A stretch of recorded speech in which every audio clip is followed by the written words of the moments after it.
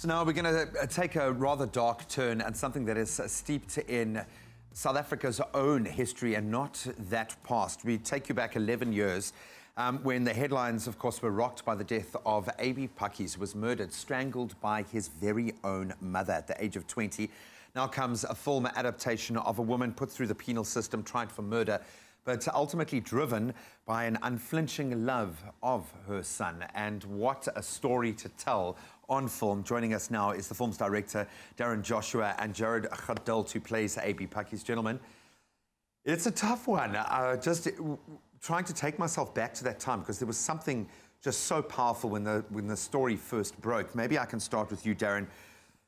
Why do this story? Why tell the story, and what went through your mind when you first started trying to wrap your head around it? Well, I got the script. I got approached by the producers, and obviously because of the content, I was very reluctant to do something like this, and I kept on turning away from it. And at the last moment, they asked me to meet with Ellen herself, and I was like, okay, and I still wasn't convinced. And then within 10 minutes, I changed my mind because she convinced me. She felt that the story needed to be told as broadly as possible, even if she can help one person, then she would have done a job. And when she said that to me, I was like, okay, yeah, maybe it is time to tell the story. The story, then of course you've got to actually bring it to life and sink into that time, that space, no more so than for you, Joshua, playing AB. What has this process been like? What attracted you to the story? Well, again, man, like the subject matter of drugs and addiction on the Cape Flats. I think that's initially what attracted me, to wanting to be a part of this film.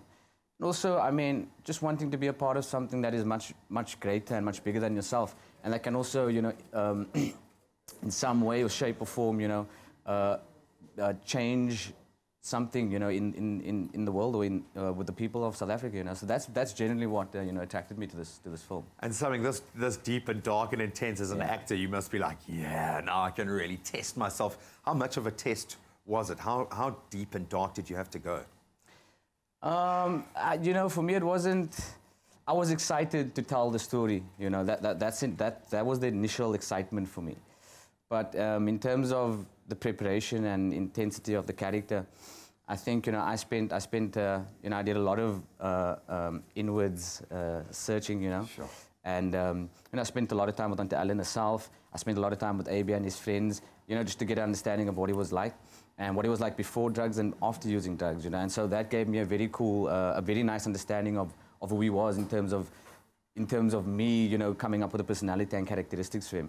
And I mean, it was challenging at times, but for the most part, I think we did it justice, man. I think we did a good job.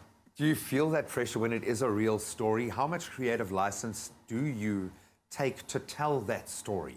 How do you find a balance between those? It's a tricky one to do because, like all this trauma with Ellen and her son happened across about 7 or 8 years. We're trying to do it in You've got to tell a story in 2 hours. So it's just important sitting down with Ellen and finding what those key turning points were, and then kind of condensing it in a way that still works as a film, So yeah, it was tricky, and I would say creative license-wise, we got about probably 80 to 90% of the truth there, and that 10 to 20% is how time unfolds, which we lie about. You know what I mean? It's just.